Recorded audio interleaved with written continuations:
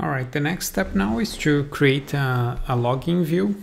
This time it's going to be a little bit easier than creating the sign up, because for the login, logout, password change and password reset, we have built-in views in the Django core. So what we want to do is just to include this path here into our project.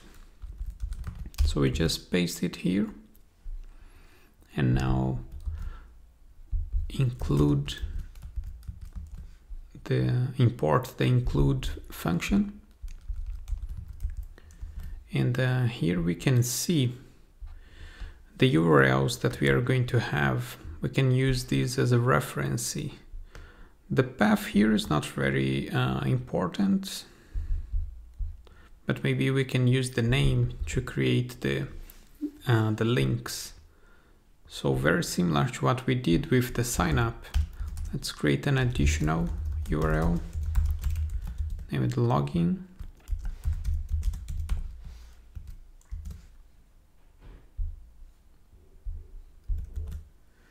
So here we are.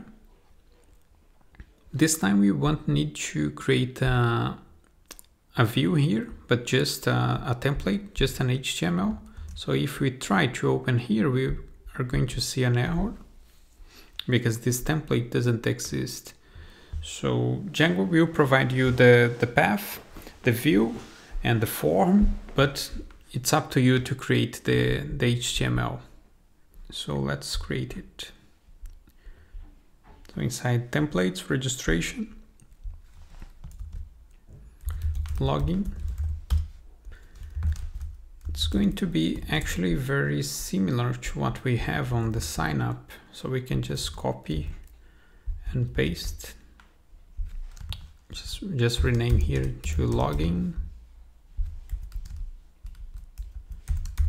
But the rest is pretty much the same thing, just rendering the form.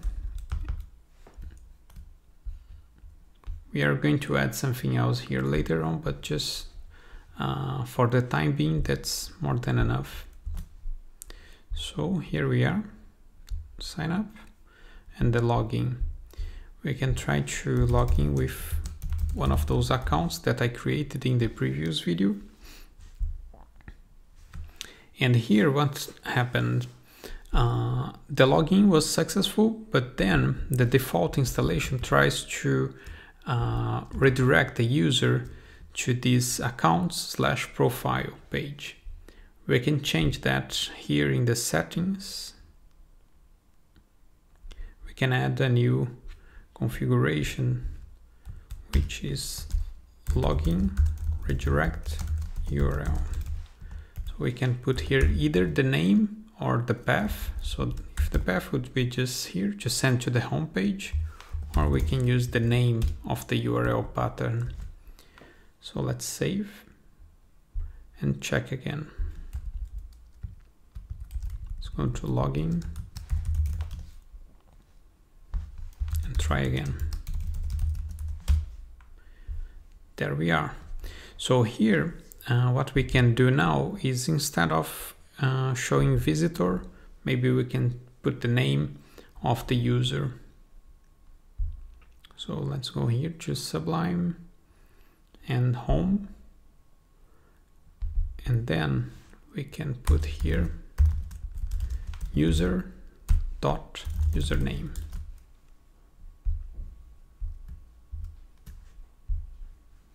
So if we log in with the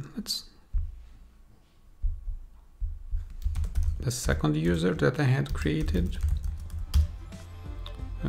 welcome to my site, Vitor 2.